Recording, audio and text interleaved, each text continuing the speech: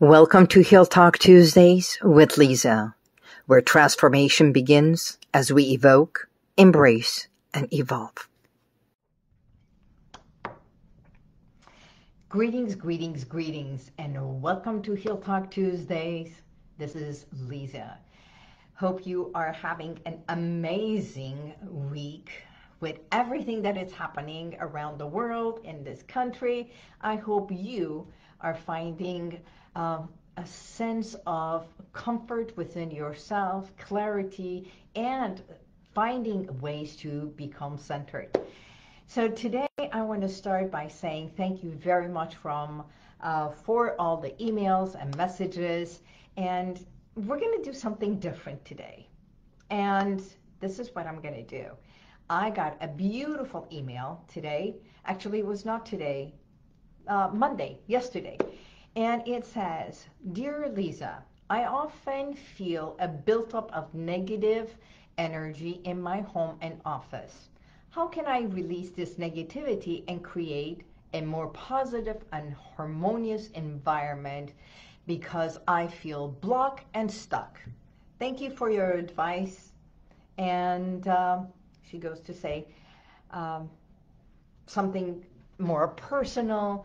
And I love the way it starts. I said, "Dear," but it says Liza John. I know she knows me, but I love this familiarity of being called Liza John. You know, so many come to me, by the way, they say, "How do I address you? Are you a doctor?" I am not a doctor by trade. I'm a clinical hypnotherapist. And stress management consultant. So by all means, I am not a psychologist or a doctor.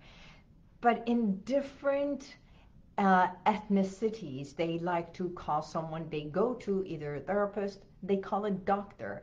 And even engineers are being referred as doctors. So I want to make sure that is clear. And today we're going to talk about clarity and being centered. And I'm going to give you a few tips. By the way, dear Maggie, and I'm going to call you Maggie because that's her nickname and no one would know if you are watching today at this very moment. And all of you who are watching, this is what I usually do. And I'm going to be talking about even in my office when I come. On Mondays, I have a ritual for cleansing, and after my clients, I have a ritual for cleansing. When I was doing massages, I had the same thing. So there are a few things that I think it's essential for my office as a healing center. You know that if you come into my office, I have the statue of the Kuan Yin, and then I have a statue of the Buddha. I also have a cross, many things, angels, a lot of candles, and crystals, and yeah, my books, and lots of small little things that symbolize healing, symbolize purity, symbolize clarity, okay? Because everything we do, in a way, is evoking what was, right? So it's working with all your senses, because I also have sound bowls in here that I use. And that in itself creates, you walk in, your senses are all heightened, from feeling absolutely comfortable, or the first time unaware, unknown, and you walk in to the office and all your senses are heightened, right? You are listening, you are paying attention to what's around, and that's exactly how we are no matter where we go. I bet you anything you feel the same when you go to a doctor's office or a therapist's office, either a chiropractor, acupuncturist, it doesn't matter. There's a specific scent because it's either candles or anything. So I have some rituals of my own, of course. I have, as I said, I have a cross, being Christian, but it's not that I practice with Jesus or God or anything. But I do have my small little statue of an angel that is always facing my client. Before anything, I cleanse my office, my room, with the germain crystal oil, and it's a clearing spray. I use that. There's times that I definitely sage, because this sage, I got it from some of my hikes that I do every single morning with my little doggy. So I picked all the sages from the path, and I put it together, and I did a prayer. So this sage I burn all the time. So how do we do this? We burn it just a little bit, and then it usually goes out on its own. So it's a wonderful thing to do a cleansing of the room and yourself. I also use sticks of Palo Santo, which you burn it, and it's also wonderful. So one brings abundance and clarity, the other releases negativity, okay? So I just wanted for you to know. Palo Santo also, not only it comes in sticks, but it comes in small little, how do we call it, cones, incense cones. And then when you burn it, you can just burn it and leave it in a safe, maybe in a foil or something like that, okay? Other times I use Nakchampa. It's a wonderful incense to cleanse. A lot of acupuncturists and naturopaths also use Nakchampa. It is wonderful for clearing and cleansing. If you go to downtown, you may want one of those incenses. This is also smells absolutely wonderful, and this is Nang, which has the symbolism of the Kuan Yin on it. And the Kuan Yin literally is the receiver and the giver, right?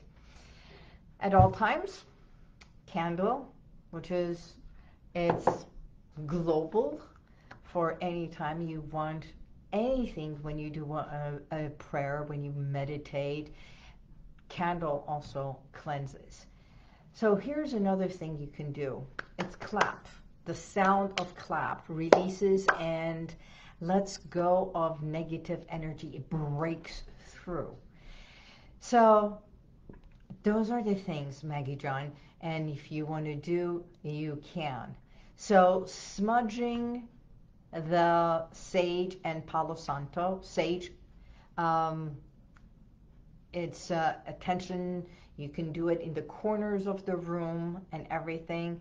It releases the negativity, and Palo is it's sweet, it's woody, and it uplifts the spirit. Okay, like anything else, rituals, salt. You can use a sea salt lamp, which I have, and I use it in my office and the reception area. I always have a sea salt lamp. I love sea salt lamps. And you can also use sea salt and put it in a bowl and let it absorb all negativity. And that's a good thing as well. It literally, any negative energy goes in there. Replace the salt every few days. Okay. Crystals, of course. Black tourmaline, I have that next to the chair for my client, and or amethyst. It's absolutely wonderful. Absorbs negativity, so you can do that. Sounds, bells. You'd be surprised, you know, when you want to grab someone's attention. In the old days, they used to do this. to call everyone, come, it's dinner time. In the old days, in the farmlands, churches have the bells. Everywhere you go, bell signifies pay attention, come, come in, come to us, right? It's absolutely beautiful, and it breaks the silence, the tension. Plants, oh my God. Of course, this is my money tree. Plants are absolutely amazing, bringing that green, opening your heart. Green itself is with the heart chakra. You're opening the heart chakra of love, of warmth, and kindness, okay? And make sure you declutter every time you want to do something, declutter as well. This is one thing I love to do. Please share with me if you do this. Sometimes I get bored and I rearrange my office furniture. Either my bookshelf, or if it is my home, I rearrange my closet. If it's your office, move things around. It's so good to rearrange things. Even if you buy a plant and put it in a different place, it's absolutely wonderful. And make sure, no matter where it is, if you are in a one-bedroom apartment and your office is in a cubicle, or you only have a desk, that it's a pleasant place that when you come, you light up, you enjoy it. It feels good to be where you are. And even my necklace, everything has a symbolism for me. I was talking to one of my clients last time, and she just happened to mention something, and I said, oh, that one was given to me by, I have a chair that someone who was very dear, she gave that chair to me after her passing. I've got a beautiful wind chime that I got it when I was walking around with a special friend of mine. So everything has a meaning. Life is full of the loving meanings you give, and that's how you bank good memory in there. And just do that. Bank good memories. So visualize how you want your space to look like, from your closet, from your drawers, from your bedroom to your home, garden, office space. No matter where you are, when you walk in, you are welcomed with scents and visions, things to look that are soothing and calming you. And make sure there is natural light. So natural light is always the best. That's it, Maggie John. And yes, by the way, if you are new to the word John, I want you to know in our language, in Armenian, and Middle Eastern people usually use John or June, and that's a form of endearment. It's like saying, dear Lisa, we say Lisa John or Lisa June. So sometimes it's good to use words and learn words of endearment that it's not so familiar, and you become familiar with different ways. It's like French, they say mon chéri or mon cher. And isn't that beautiful? Language is the language of love, communication. Hi, Tatev John. Oh, see? I said Tatev John because I know her and she's very dear to me, and automatically when we look, and that's life. So every single day, create one empowering, one loving, one way of being that is kinder to yourself and perhaps to someone else. And if you can change your words and use kinder words, And I'm not saying loving, but kinder. I don't like to say be nice. It's like, really? But being kind, it's a whole different level. Kindness comes from inside. I don't have to pretend anything. And for that, choose your words. You can start with yourself, because when we think love, we wonder what love is. But we all know we want being accepted, validated, and we want more kindness, not only in the world, but with ourselves. Plus, start being kind to your body, being kind to yourself. Because rule of thumb is choose you because you do matter. And I want you to remember that. Everything we do is evoking from the within, evoking what was, recognizing, acknowledging it, so we can embrace this person. And there is no perfection in life. As you see, I'm not perfect, right? Even today, my hair. So, be the best that you want to be. It's not a version. It's not somebody else's way. So, choose kindness. Embrace all of this, and so that you can evolve to whatever it is that you want to create in your life. In words, in deed, in gesture, and in your goals and desires. So, thank you for being here. And by all means, do write. I read all the emails that come to me. You can text 818-221-2797. By the way, if you text relax to that, you also get a gift from me. Or you can even message me, text me into this number, and I do respond.